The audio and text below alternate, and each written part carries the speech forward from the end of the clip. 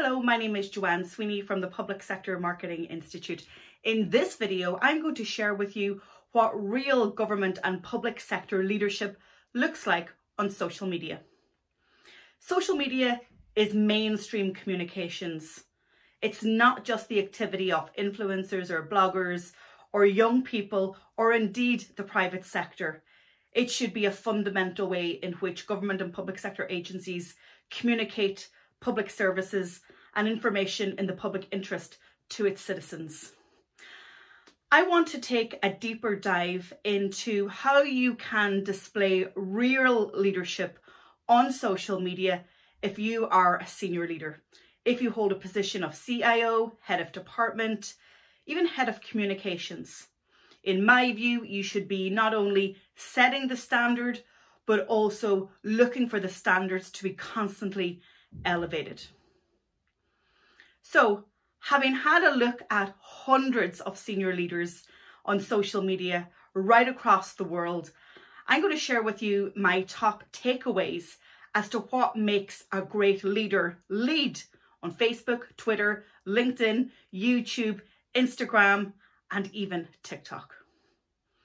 The first thing that I would say is that there is a culture and there is a mindset that social media matters, that social media has a real role to play in the broader corporate communications strategy and discipline within your organization.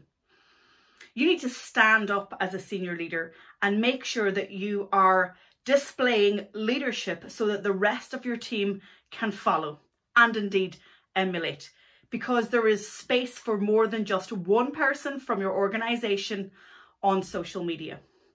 Citizens now expect our public services and those working within our public services to have a dialogue with us. So leadership is conversation. It's not just broadcasting. It's not just ticking boxes and sending out the daily tweet or posting on Facebook or trying out a story on Instagram. It's much more considered than that. Leadership is making sure that the public hear you, that the public understand that you're there to listen and not just to push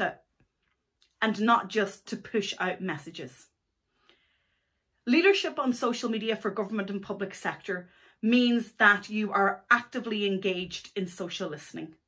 You are considering other people's opinions.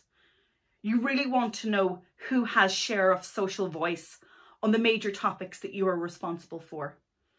It's having a listen to conversations that are happening around new legislative or policy decisions.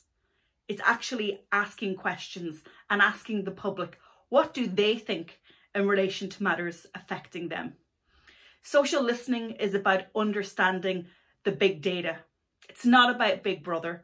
It's not about watching and coercing the public into a particular way of thinking. It's actually about understanding where people are coming from, why the public think in a particular way that they do, and making decisions based on public good, but also based on the opinions of others. Leadership on social media also looks like showing up. So just as you show up every day for work, you need to show up every day for the people that you represent.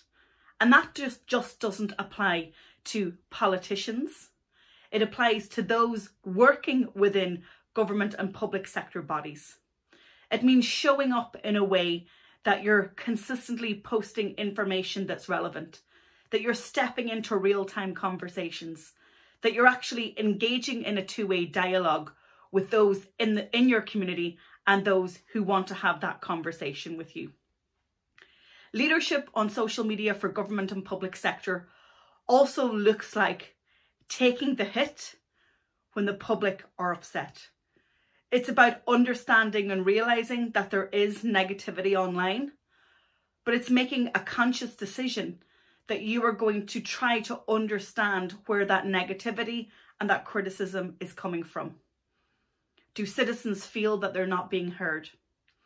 Are citizens not getting an answer in relation to a public service that they are trying to access? Or is it simply just a troll who wants to amplify their voice and get a community of other negative naysayers in their corner. Understanding where the negativity is coming from is a powerful way to engage in meaningful dialogue. Not all criticism is levelled by trolls. Criticism is a natural interaction when you're in a senior leadership role.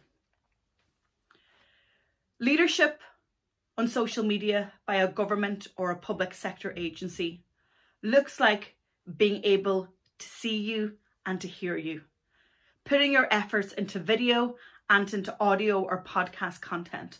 Those formats of content that the social networks love, but more and more that social media users want from their public services.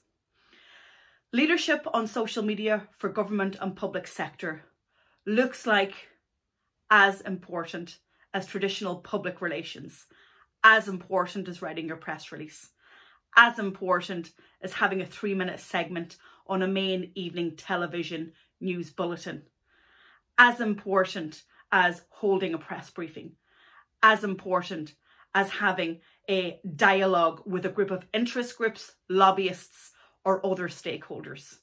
Social media is a fundamental way in which citizens communicate.